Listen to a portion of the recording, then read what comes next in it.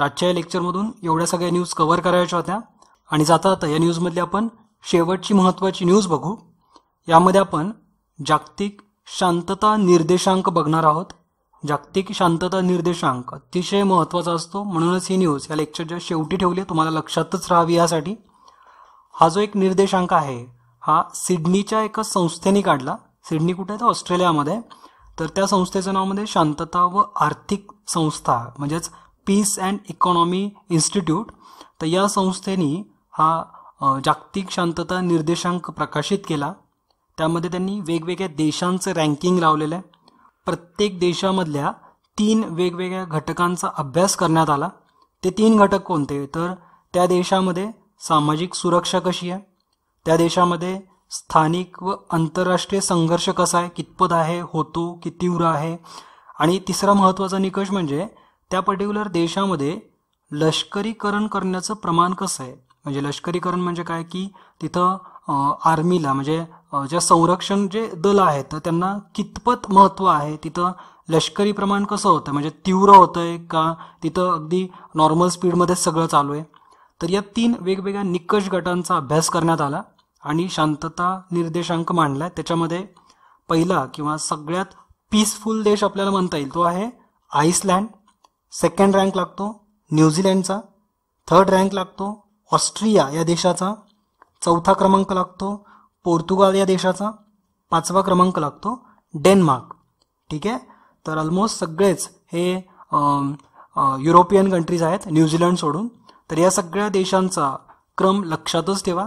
पहिला क्रमांक Iceland, second New Zealand, third Austria, fourth Portugal, fifth Denmark. ठीक आहे, तर या 5 देशांमध्ये शांतता जी आहे ही अगदी हाय क्वालिटीची आहे। तिथं हे जे देश आहेत हे कुठल्याही प्रकारे संघर्षामध्ये गुंतलेले नाही आहेत। त्या उलट जर आपण बघितलं तर 163 म्हणजे जो शेवटचा जो देश आहे तो आहे सिरिया, 162वा आहे अफगाणिस्तान, 161वा आहे दक्षिण सुदान जो की एक साऊथ आफ्रिकन देश आहे, 160वा आहे इराक आणि 159वा आहे सोमालिया। म्हणजे शेवटचे 5 आणि पहिले 5 हे लक्षातच ठेवायचे आहेत। एक्झाममध्ये क्रमासहित तुम्हाला विचारतील। इव्हन लास्टचे 5 सुद्धा तेवढेच महत्त्वाचे आहेत, जितके आपण पहिले 5 बघितले तितक्याच महत्त्वाचे हे सुद्धा आहेत, हे पण लक्षातच ठेवा। सिरिया सगळ्यात लास्ट आहे, त्यानंतर अफगाणिस्तान, त्यानंतर दक्षिण सुदान, इराक आणि सोमालिया। ठीक आहे, आता या रिपोर्टनुसार या निर्देशांकानुसार भारताचा कितवा क्रमांक लागतो हे तुम्हाला जाणून घेणं तर महत्त्वाचंच आहे। 2018 भारताचा हा क्रमांक 136वा आहे, 2017 तो 137वा होता। म्हणजे शांतता निर्देशांकात भारताने एका अंकाने प्रगती केलेली आपल्याला दिसते। 137 वरून 136 वरती आपण आलोय। ठीक आहे, यामध्ये एकूण 163 देशांचा सहभाग आहे। 2018 या वर्षातला जो एक शांतता निर्देशांक जो होता ना तर हा 12वा शांतता निर्देशांक होता, हे पण तुम्ही लक्षात ठेवा। ठीक आहे, आणि जे पहिलं स्थान जे आहे ना आइसलँड या देशाचं तर ते गेल्या 10 वर्षांपासून आहे, हे पण तुम्ही लक्षात ठेवा। 2008 पासून आइसलँड हा देश अव्वल क्रमांकावरतीच आहे। ठीक आहे, आणि आय गेस की गेल्या 4 किंवा गेल्या 5 वर्षांपासून सिरिया हा देश 163व्या म्हणजे बॉटम स्थानावरतीच आहे। ठीक आहे, थोडंसं कन्फर्म करा की 4 की 5 वर्ष, आय थिंक 4 वर्ष आहे। तर सिरिया गेल्या 4 वर्षांपासून सलग शेवटच्या स्थानावरती आहे। ठीक आहे, आपण जर आपल्या देशाच्या आजूबाजूचे जर मित्र बघितले जसं की भूतान तर तो 19व्या स्थानावरती आहे, श्रीलंका 67व्या स्थानावरती आहे, नेपाळ 84व्या स्थानावरती आहे, बांगलादेश 93व्या स्थानावरती। म्हणजे आपले सगळे देश, सगळे मित्र देश हे आपल्यापेक्षा चांगल्याच लेवलला आहेत, आणि आपला अगदी जवळचा जिवलग मित्र तो 151व्या स्थानावरती।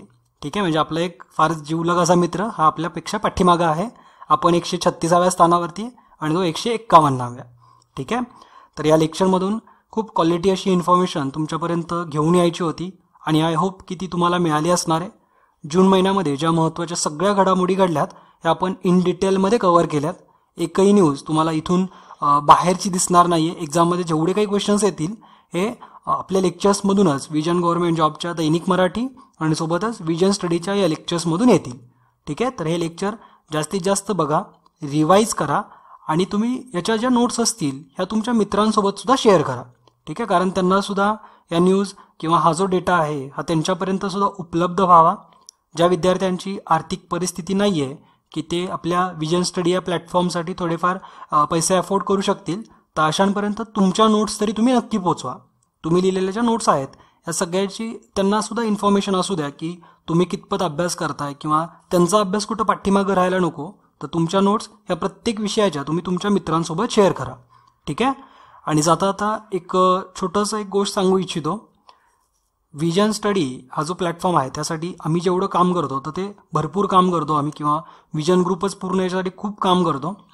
मी तर इतकं काम करतो, आता तुम्ही फार जवळचेच आहात तर यासाठीच एक रिव्हील करतोय किंवा एक सांगतोय की मी इतकं काम करतो की म्हणजे ॲज अ फाउंडर मेंबर असेल किंवा फक्त विजन स्टडी किंवा विजन गव्हर्नमेंट जॉब याच्यासाठीच नाही तर इतर गोष्टींसाठी सुद्धा भरपूर काम करतो.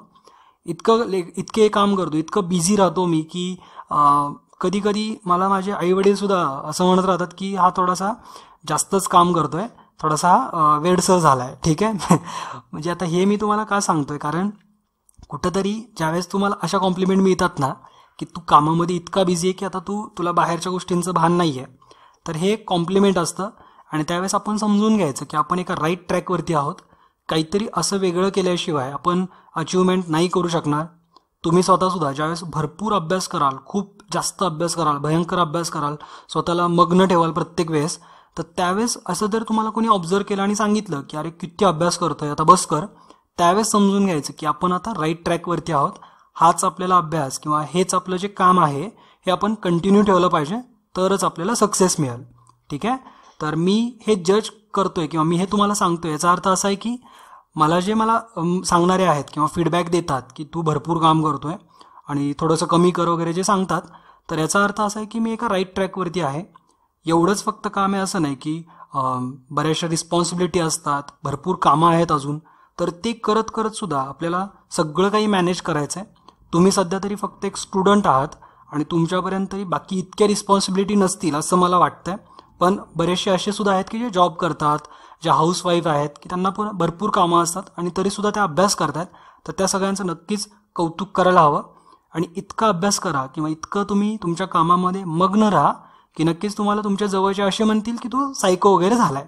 ठीक आहे. तर एवढा अभ्यास करा आणि ती कॉम्प्लिमेंट म्हणून घ्या आणि तुमच्या कामामध्ये अजिबात व्यत्यय येऊ देऊ नका. कंटिन्युटी ठेवा जोपर्यंत यश मिळत नाही. आता यश म्हणजे नेमकं काय हे तर डिफाईन करता येणार नाहीयेच. यश म्हणजे कुठल्याही गोष्टीला यश म्हणू शकतो.